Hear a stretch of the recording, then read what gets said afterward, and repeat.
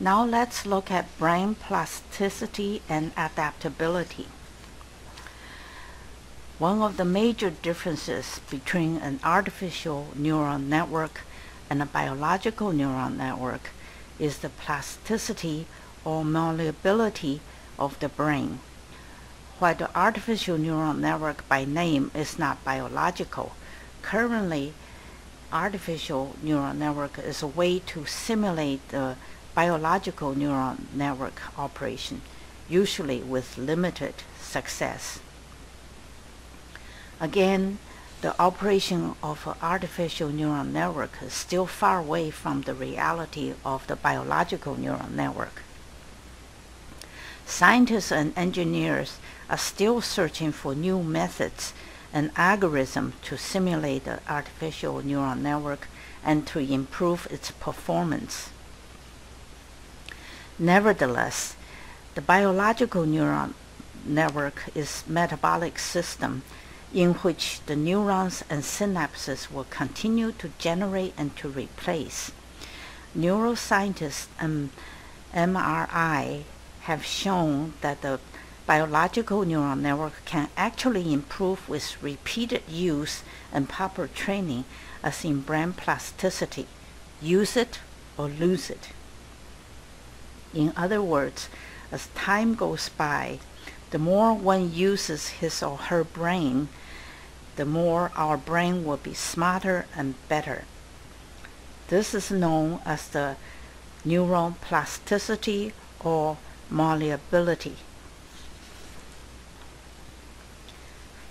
For people who are actually born to be, few people are actually born to be geniuses.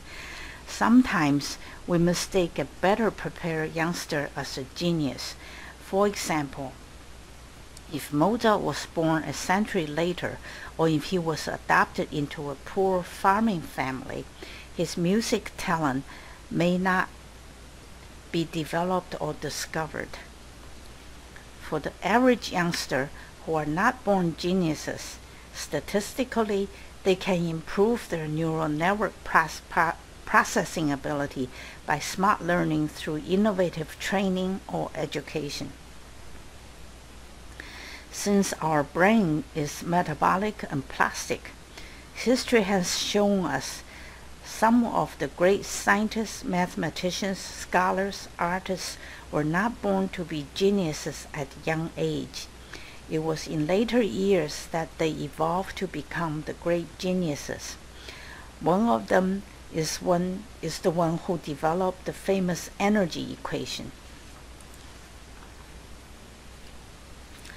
This slide shows the major differences between biological neural network and digital computer.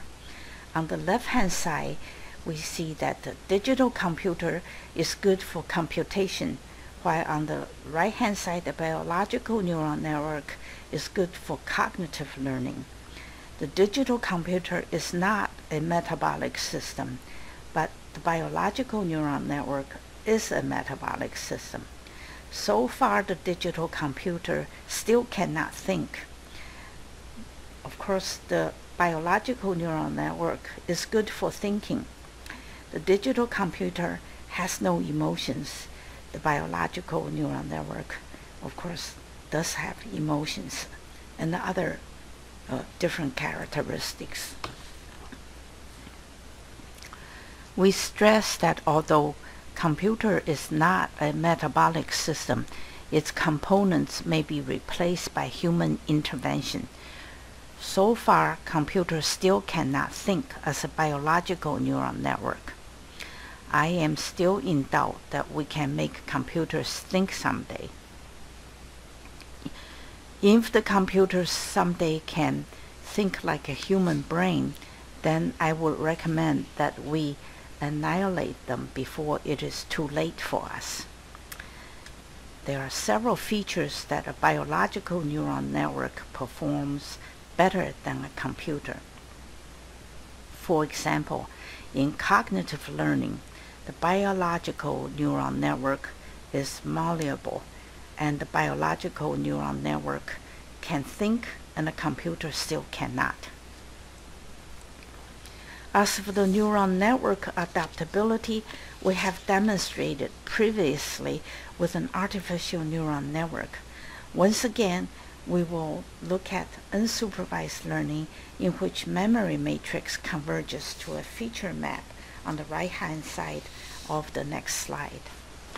In this slide, we see that on the left-hand side, the original memory matrix, that is a 2D brain, has no information stored. It has a 50% error pixel. As the neural network repeated encounter with a set of patterns, in our example as a set of English alphabet A, B, C, D, then by using cohonence learning algorithm, the memory matrix will eventually converge to a feature map as shown on the right-hand side of the slide.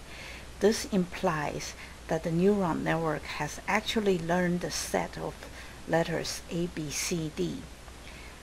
Notice that the neural network adaptability is another feature that current computer is not able to emulate.